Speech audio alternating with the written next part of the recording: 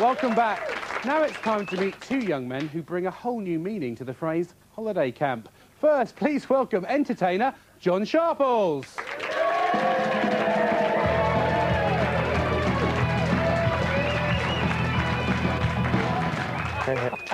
Hello, John.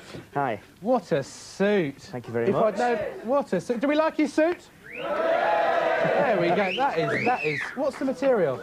It's lame, pink lame. No, pink lame. Yeah. Never gone out of fashion. I don't think pink lame would quite suit you. Never gone out of... If it got one big enough, I'd definitely wear it. But what's the problem with your partner? Right, well, basically, the guy's got a problem with gambling. Arcade machines, he's actually bought one and put it in his room, and it keeps me awake because it pays out in 2 pences, you know. So he's put an arcade machine in his bedroom? Yeah. Why would he do that? Because he's addicted, basically. You go out with him, you never see him, and then he goes home and plays it, and 4 o'clock in the morning, you can hear it paying out. And he's snoring?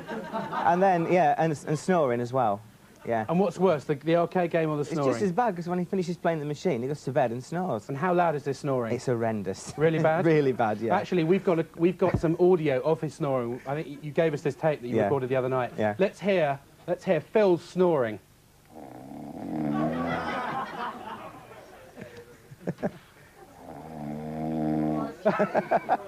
And you get this every night? Yeah, it's like Jurassic Park.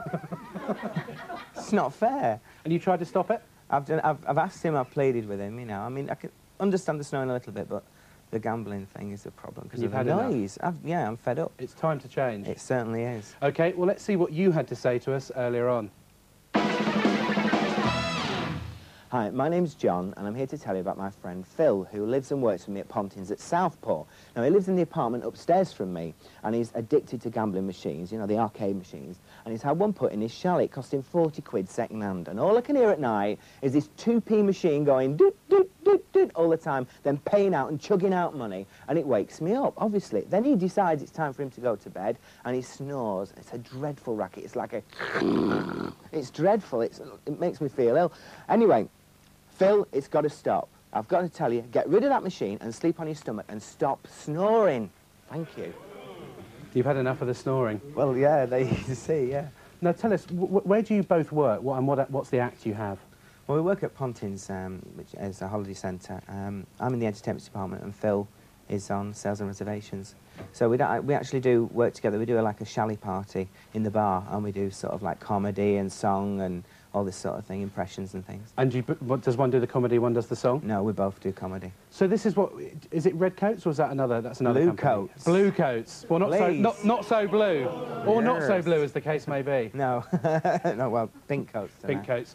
Well, as we always say, there are 2 sides to every story. So please welcome the other half of the double act, Phil Lorking.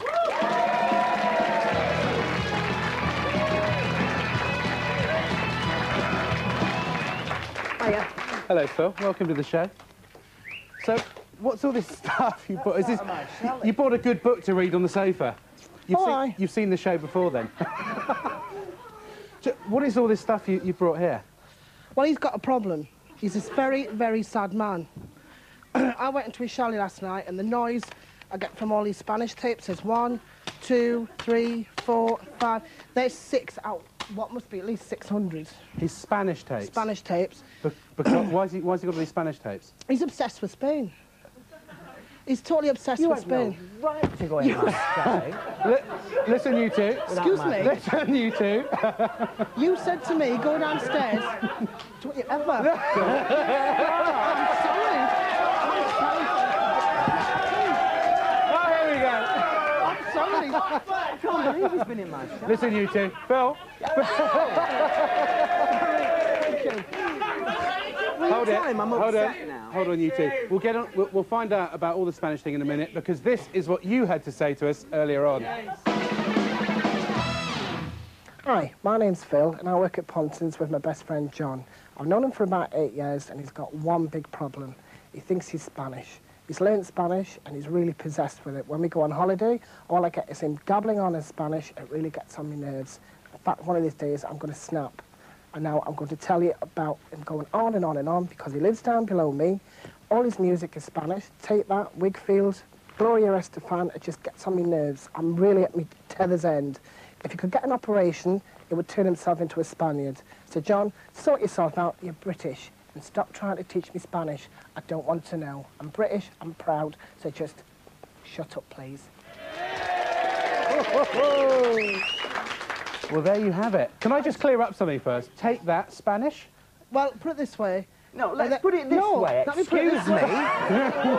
This is his, and it's in Spanish, and it's take that. So don't you start blaming me. No. And this Celine Dion, this is Spanish, and that's yours as well. So don't you start. It's got one track on, that's in Spanish. Got another track on the Spanish. That is from the film that they had. That was like a picture, because I'd like to take that. Anyway, but you borrowed it because it was Spanish. And another thing is, though, at the end of the week or the end of the fortnight, you'll see what the current top 10 is, and if it's got a Spanish version or a Spanish, like, Pepsi Popper Mix, whatever it is, you'll go out and buy the top 10 with a Spanish version John, on it. what is this obsession with Spain? Well, can I just say first, I am proud to be British, but I went on my holidays to Spain, and I go quite a lot in the winter, and I think you should speak the language of the country that you're in, out of respect for people, and I tried to learn it, and I'm proud of the fact that I've learned the language. So give us something. I did it out of school, I'm proud of the fact that I've done something on my own and learnt a language. What's he doing? He's spending all his money on a machine.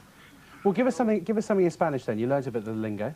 Okay, buenas noches, bienvenidos a VK Bebiendo. That's good evening and welcome. Well, I think we think that's pretty good, don't we? Good evening and welcome to UK Living. But that's not the end of it, is it? He's clearly ramming the Spanish thing down your throat. It is at the end of the day. But the thing is, though... No, just listen, listen, sunshine. No, I won't listen. And you're getting it all wrong. No. John, why am I getting it all wrong? Tell me. You're getting it all wrong because I'm not ramming anything down his throat. I'm pleased to know. Listen. He's the one who, coming down here in the car, 4.5 hours on the way down here, he gets my books out, and he's saying, what does this mean? What does that mean? What's the other mean? He's just as bad as me with it. Yeah, that was only Except to he keep can't you awake. speak, he's just jealous. All right, hold it. Anyone can play on a machine. Well, hold it there, you two. Here we have two old friends who now irritate the hell out of each other. But should Phil tell John it's hasta la vista, or should John tell Phil to shut la moutha, especially when he's asleep? What do our audience think? Who here's got a problem with... That was correct. Who's got a problem with someone snoring? Have you... What do you think of these things? Well, haven't you two thought about going to another chalet and separating, you know what I mean? What about a split? Would you two We don't split live up? in the same chalet, he lives upstairs. Yeah, and I well, live we've down. thought of going to another chalet or something like that. I've been there or for complaining 6 the geezers years. own the place. I've been there for 6 years, only been there 3 months. I thought at first he was being a bit out with his fruit machine, but the bloke in the pink, he listens to Take That. Get him away from me. Hang on a minute, you're wrong. That's his, not mine. He's the Take That fan, not me. He listens to Take That. There's no excuse. Execute him. And what about... I'd like to answer a question. I snore myself. I snore severely as bad as what you do. Right? Has you tried any remedies? Because my girlfriend don't like the way I snore, but she don't do anything like keep me out of bed. Phil, have you tried anything? I have tried remedies, but like, I don't know if like they work or anything. Like, you know, you have a few extra drinks. Do you think you're going to conk out, or? And have you tried pushing him? Yeah, tennis balls on the back of the pyjamas. In all fairness, it's not the snoring. It's this machine that pays out at 4 o'clock in the It's the slot morning. machine. No, the fruit That's machine. the problem. The fruit machine's not a problem because like I'm not gambling and wasting money. That money's going into my own chalet. At the end of the day, I've got a key. If I want that money, Hold it there, you two. Hold it there, you two. Now it's time to find out who's sorry now, or as John would say, ¿Quién lo siente ahora?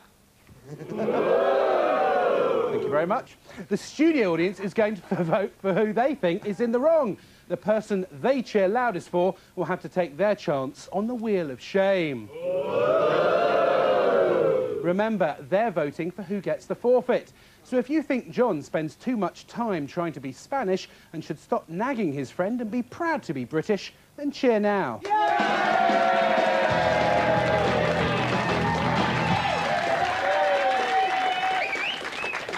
But if you think Phil spends too much time playing the machines and keeping his friend awake at night with his snoring, then cheer now.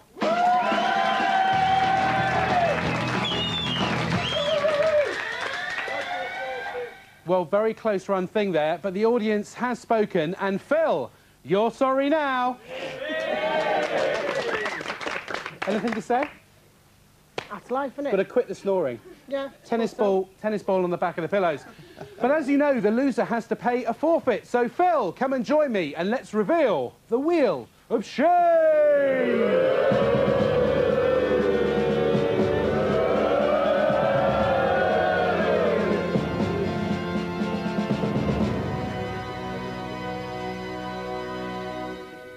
And Phil, stand by to pull the lever because your Who's Sorry Now forfeit is...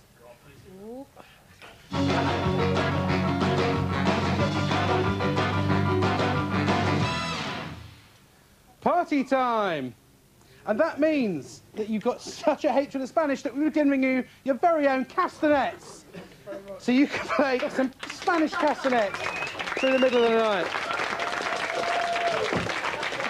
That's all for today. I'd like to thank Samantha and Monique and John and Phil. And